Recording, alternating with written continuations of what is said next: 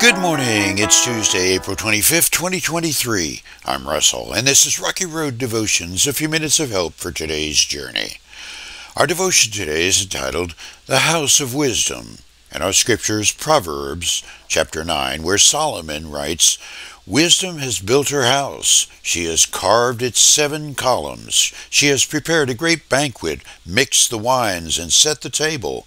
She has sent her servants to invite everyone to come. She calls out from the heights overlooking the city. Come in with me, she urges the simple. To those who lack good judgment, she says, Come, eat my food and drink the wine I have mixed. Leave your simple ways behind and begin to live.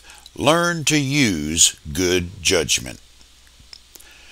The proverb writer has purposefully described the open-handedness of a God in a universal invitation to gain wisdom. There's a great banquet of wisdom, an army of messengers to spread the open offer to come close to the source. It's a house of life-giving good judgment. It's a place to grow strong, leaving the simplicity of childish ways for the strength of providing for others. The quote-unquote front door of wisdom's house arrived early on in the introduction Solomon gave the Proverbs, where to begin if you wish to live a life of disciplined success, knowing how to do what's right, just, and fair. Proverbs 1, verse 7.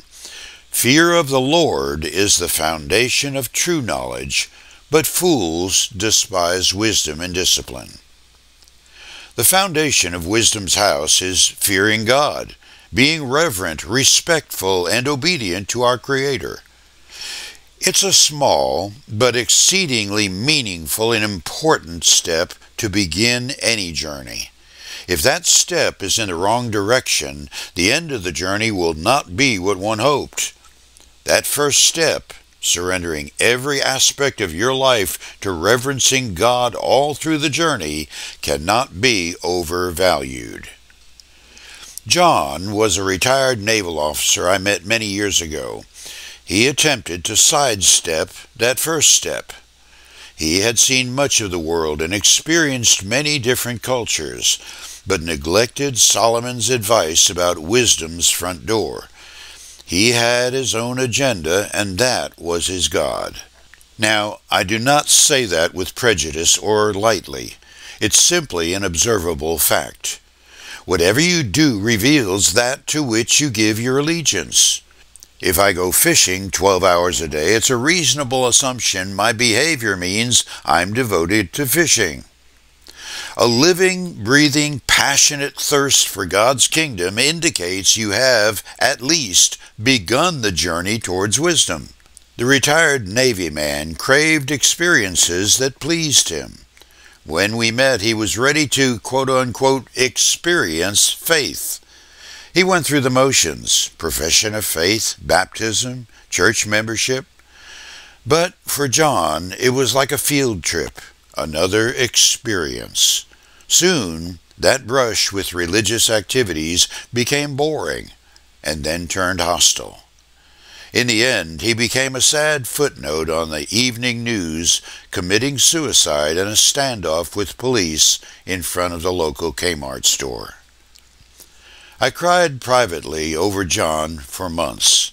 He had made the choice of a foolish and anguished moment after trying to live life on his own. In the end, experiences and the pleasure he thought they ought to bring him just weren't enough. For you today, it's not enough to proclaim faith and get wed in a baptismal ceremony and have your name recorded on a church membership roster and attend church regularly for the rest of your life.